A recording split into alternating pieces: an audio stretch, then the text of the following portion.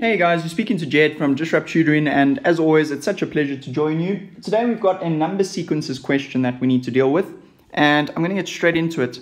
So we've got the following sequence. We've got 1, 3, 9, and that goes on forever and a day. Now remember, there are two different types of sequences that we can deal with. We can look at an arithmetic sequence where we know there's going to be a common difference between the terms. And then there's also a geometric sequence where we know that there's going to be a constant ratio between the consecutive terms. So let's first deal with the arithmetic sequence option. So we're going to see the difference between 3 and 1 is 2, and then the difference between 9 and 3 is going to be 6. So we can see that there's no clear first difference here, and because there isn't another term, we can't see whether there is a clear second difference.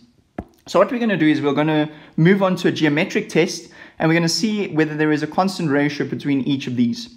So our constant ratio is represented by r, and the way we would do this is we would say, right, 3 over 1 is going to be 3, okay? And then let's look at the other ratio, which would be 9 over 3, which is going to be 3 as well. So what we can see here, guys, is that we've got a constant ratio between the terms. And what this means is that in order to get from this term to this term, we simply multiply this term by 3, and that will give us 3, and then we multiply that term by 3, and that would give us 9. So we know in order to get the next term, we would need to multiply 9 by 3, and that would give us 9 times 3 is 27. So that means our answer is 27. Is it one of the options? It is indeed. So this is a geometric sequence with the next term being 27.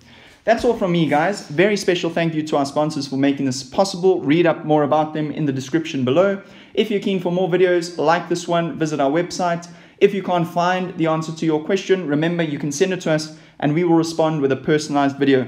Until the next time, guys, stay epic.